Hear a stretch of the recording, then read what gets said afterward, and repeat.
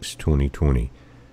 Guys, I've been asked about an update on the November the 2nd asteroid 2018 VP1 that's coming in the day before the election. Not a lot has changed, but I'm going to go over the information here. They saw it on November the 3rd in 2018. They first spotted it. They were able to observe it for up to the 16th or 13 days, and you can see that on the right in the data arc span.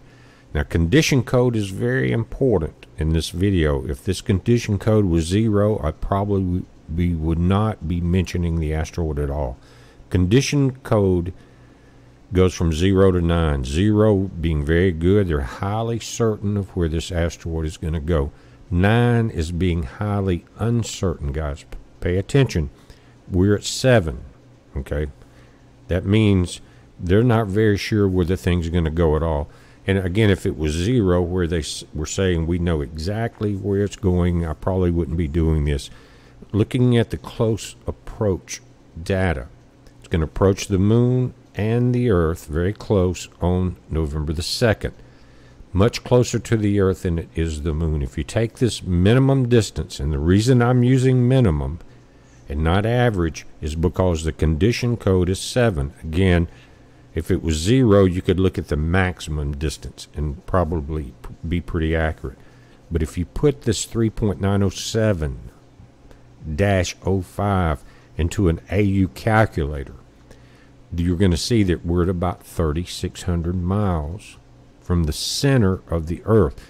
In orbital mechanics, I'm not going to go into it. Look at the video at the very top of this channel. They measure from the center of an object, from the center of the asteroid and the center of our planet. Okay? That is called orbital mechanics. That's how they do it. If they're projecting a rocket or a satellite or something in its path, that's what they do. Now, if you break this down and put it in the calculator, that means from the center of the planet, notice at the bottom, 3,632 miles. Not above the planet. Study orbital mechanics. Again, the video at the top of this channel, I go into that. Now, if you take the Earth, it's 7,917 miles wide. So if we go to the center of our planet, guys, you're at 3,958 miles. Now, how far from the center is it coming? Look at the very bottom, 3,632 miles. So if you went, that is telling you we have a 300 and basically 25-mile problem. That's minimum distance, but again, condition code 7. Not very certain at all where it's going. Now let me point this out. This would not be an impact event except for very small fragments of something this small. But there's some important things that we need to talk about. And what happens is you have an air burst. But if, again, if you look at the JPL model here, you've got the Earth. I'm going to bring it around where we're pretty close to looking at the ecliptic of the inner solar system. We got 2 passes.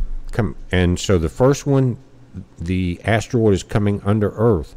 But here in this area where you see Venus now, inside its orbit, is where it's going to get really close. And that's November the 2nd. If we step this forward, notice we started yesterday on September the 5th. We're going to bring it forward. Again, the Earth is out racing 2018 VP1 at this point. They're not exactly in the same orbit. There's a tilt to VP1 compared to the Earth.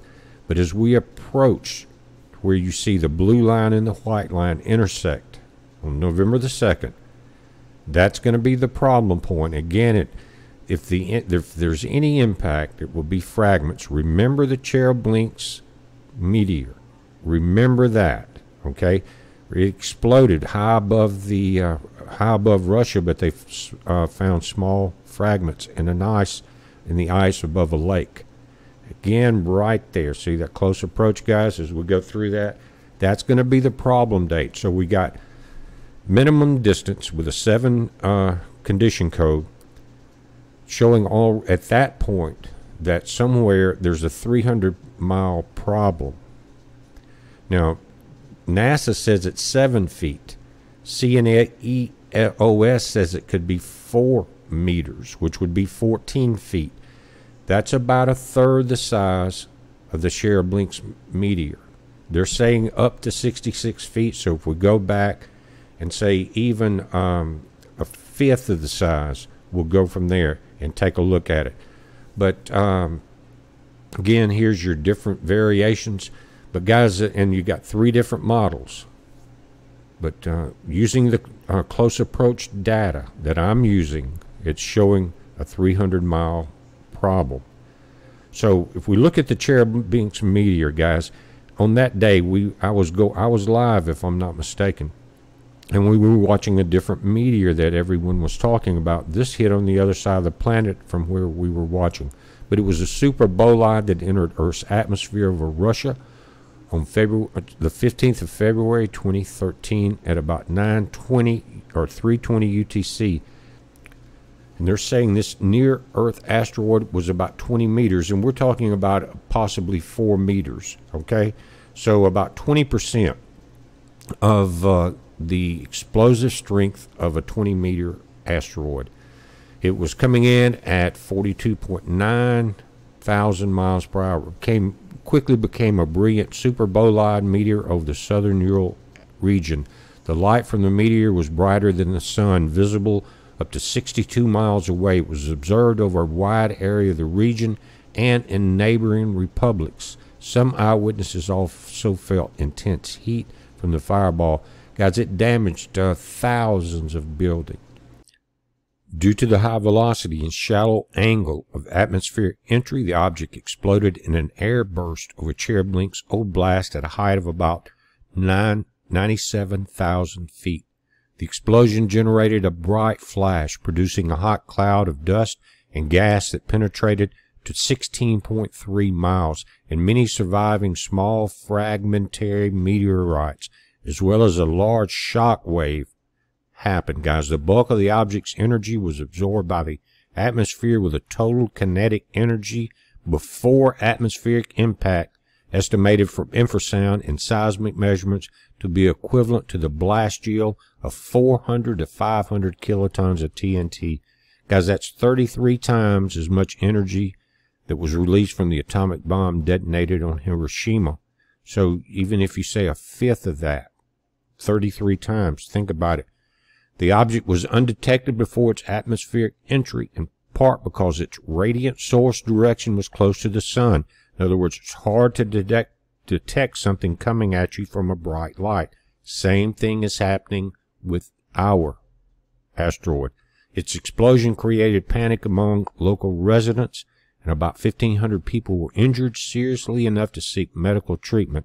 All of the injuries were due to indirect effects rather than the meteor itself, mainly from broken glass from windows that were blown in when the shock wave arrived. Guys, it looked like the Lebanon blast. Minutes after the super bolides flashed, some 7,200 buildings in 6 cities across the region were damaged by the explosion shock wave, and authorities scrambled to help repair the structures in sub-freezing temperatures. Snow was on the ground. Check this video, guys. Many of you seen it. This was 2013, February the 15th. Guy pulls up to the red light. Snow is on the ground. Watch from the left. Here comes a asteroid we weren't looking for, and it exploded with 33 times the energy over Hiroshima. And this was over several cities. Look at the damage. If you go in and search it, guys, you can see amazing videos of doors being blown in and people thrown against the opposite wall. Again, very much like Lebanon. So this is what I wanted to talk about. We're not going to have 33 times the explosion if the condition code doesn't change. They have not relocated this object yet. That's why the condition code is 7. Maybe between now and November 2nd, we will, what they call recover it. If they can recover it looking at the sun, that could change. That could get much better. They would actually have some data to work with. But when you see a data arc span of 13 days, what they do is they measure the curvature of it and the degree of the curve. And then they just back that through the computers and they can find the orbit. So as they recover this, it may change if they recover it. But you can see what happened when they could not see because it was coming from the sun. On the day, we were watching another one that was going to be up on TV on some of the different satellites. Just kind of a, you were looking for a left hook and you got a right hook. Anyway, 300-mile difference on the minimum now from the center of the Earth. It's a heads up. Be safe.